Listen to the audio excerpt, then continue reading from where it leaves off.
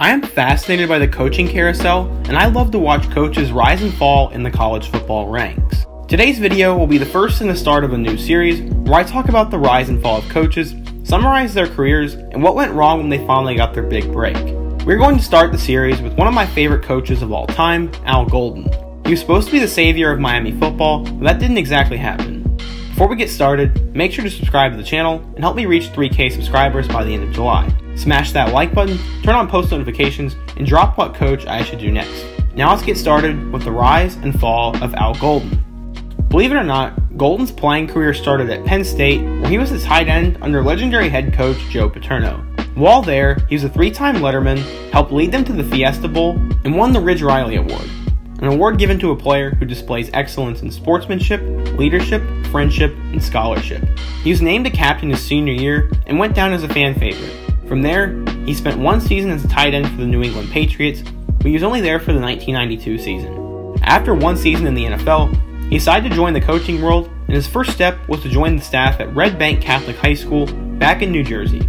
After 1 year there, he spent 2 years as a graduate assistant at Virginia, where he worked with linebackers and special teams. From there, he spent 2 years at Boston College before he returned to his alma mater and coached linebackers at Penn State. After that, he returned back to Virginia to take the defensive coordinator duties, and he was really good. Because of his success, he was named the head coach at Temple in 2005, and he was the second youngest head coach in the country, behind Pat Fitzgerald at Northwestern. Temple football was in an absolutely horrible spot, as they had gone 3-31 their last 3 years, and they were so bad that they were kicked out of the Big East and sent to the MAC.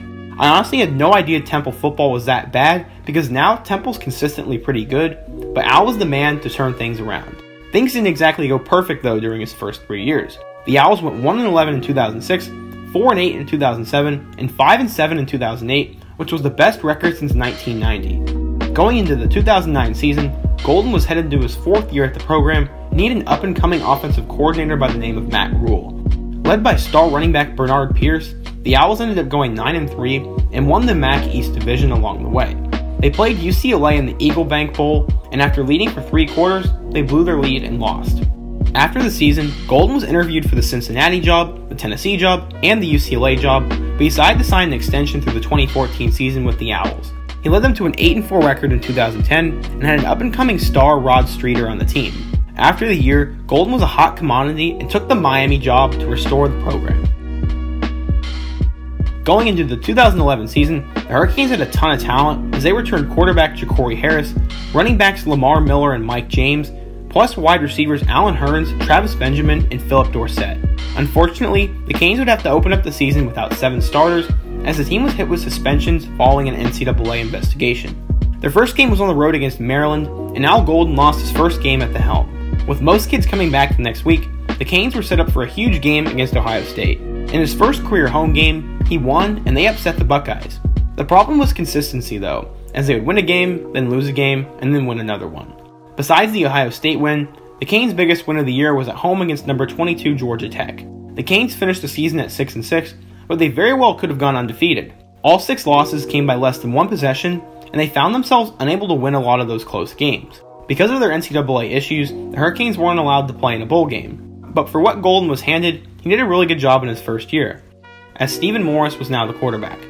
Mike James and Duke Johnson were the running backs, and Philip Dorsett and Rashawn Scott were the 2 best wideouts. They began the year with a win over Boston College, but they fell to Kansas State for the 2nd straight year.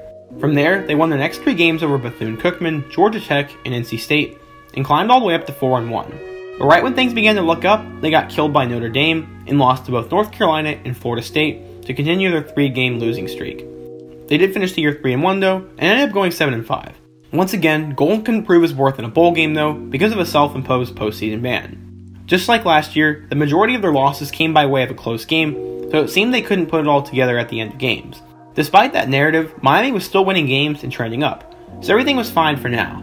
Going into the 2013 season, the Canes were once again led by Morris, Duke Johnson became the main back, and Allen Hurns blossomed into a star. The 2013 season finally looked like it was going to be a big year, and it definitely started out that way. They began the season with a huge win over number 12 Florida, and then followed that up with wins over USF, Georgia Tech, North Carolina, and Wake Forest, and the Canes jumped all the way up to number 7 in the country before a huge primetime matchup against Florida State. College game day came to Tallahassee, and the winner would stay in the national title hunt. Unfortunately, Miami just wasn't ready for this moment, as they got blown out by Jameis Winston and the Noles. From there, they lost to Virginia Tech, and the following week they lost to Duke in a battle for the ACC Coastal Division. Miami won their games against Virginia and Pitt, but they lost to Duke, and that put them in second place. The Blue Devils had one of their best years in school history, and I remember being really happy for them at the time. The Hurricanes ended up beating Teddy Bridgewater and the number 18 Louisville Cardinals in the Russell Athletic Bowl, and finished the year with a 9-4 record. This time the team won 9 games, and Golden got to prove his worth in the bowl game.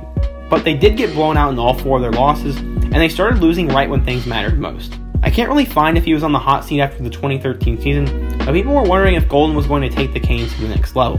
Going into year 4, expectations were really high for both Golden and the program. He had a team full of his kids, and they had improved each of the previous 3 years. The team was ultra talented, as they went on to have 7 kids drafted into the NFL, but they were going to have to find a new quarterback after Stephen Morris finally graduated. The battle came down to true freshman Brad Kaya and Jake Heaps, and the true freshman won the job. Kaya was the quarterback, Duke Johnson was the running back, and Philip Dorsett became the wide receiver star. The Canes were picked to win the ACC Coastal Division, and some thought they could even do better than that. Sadly, that dream was over after week 1, as they lost to Louisville in blowout fashion. They beat up on Florida A&M and Arkansas State in their next 2 games, but they lost on the road to number 24 Nebraska. The Canes were 2-2 and desperately needed for something to turn around the season. They bounced back with a win over Duke the following week, but then fell to the eventual Coastal winner Georgia Tech in their next game. From there, they beat Cincinnati, Virginia Tech, and North Carolina to climb back to 6-3, and they were saving their season. I wish I could say they continued that streak, but they didn't. They fell hard. They played number 2 Florida State in an absolute thriller, but once again lost in heartbreaking fashion. They then lost to Virginia and Pitt to end the season, and they finished with a 6-6 record. They got to play in the Independence Bowl versus South Carolina, and they lost a close game to the Gamecocks. Miami finished the year 6-7, and this would really heat up the seat for Al Golden. The team had 7 players drafted, and clearly it wasn't a lack of talent. Plus, the Coastal Division was very weak that year, so 6 wins was kind of embarrassing. Nevertheless, he was given 1 more year. Going into the 2015 season, Kaya was back at quarterback, Joseph Yerby was the running back, and Stacy Coley, Rashawn Scott, and Herb Waters were the impact wide receivers. They began the year with wins over Bethune-Cookman and Florida Atlantic before a critical game against Nebraska. They beat the Huskers in a really good game, and then had a road game versus Cincinnati. They lost to the Bearcats, and the Fire Golden chants began. Miami fans called for his immediate firing, and even Florida State fans started a GoFundMe to keep him around. Once again, Miami lost a close game to Florida State the following week, which seemed to be the narrative of Golden's tenure, but the Clemson game was the last straw. The Hurricanes lost 58-0 to the Tigers, and that was it for Al. It was the biggest loss in school history, and Miami fans had enough of it. He was fired that weekend, and Larry Scott was named the interim head coach. Their fortune immediately changed, and Miami finished the regular season at 8-4. They lost in the Sun Bowl to Washington State, but the season was saved, and it wasn't by Golden. Al spent the rest of the 2015 season with family in New Jersey before he returned to the coaching ranks. In 2016, he joined the Detroit Lions as the tight ends coach, and he was in that position for 1 year. Eventually, he became the team's linebackers coach, and he was on the staff until 2019 before he was fired. Recently, Al was given another coaching chance, as he is now the linebackers coach for the Cincinnati Bengals going into the 2020 NFL season. Golden has found his place in the NFL, but why exactly did he ultimately fail at Miami? Let's figure that out. Well, Al clearly had a ton of talent while he was at Miami, and I guess he just didn't know how to use it. He took some teams at Temple that weren't talented at all and made them good, but doing it at a premier school is a much different monster. Golden could never seemingly win those big games, and those heartbreaking losses to their rival Florida State definitely did not help things. The Canes lost 14 games by double-digit points while he was there, the team never seemingly put things together at the end of games, and he also suffered the worst loss in school history to Clemson, a team who had nearly identical recruiting rankings at the time. Finally, in 5 years, the Canes never took that next step, and the brand image of the U had become stained under his name. Based off his results, I agree with Miami's decision to fire him, but besides 1 year under Mark Richt, the Canes haven't been legitimate title contenders, and they're now trying to establish a new identity under Manny Diaz.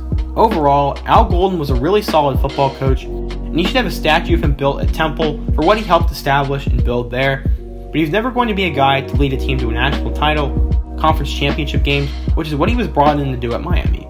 Golden's team had some of my favorite players such as Brad Kaya and Duke Johnson, and I hope Miami football gets back to being good sometime soon.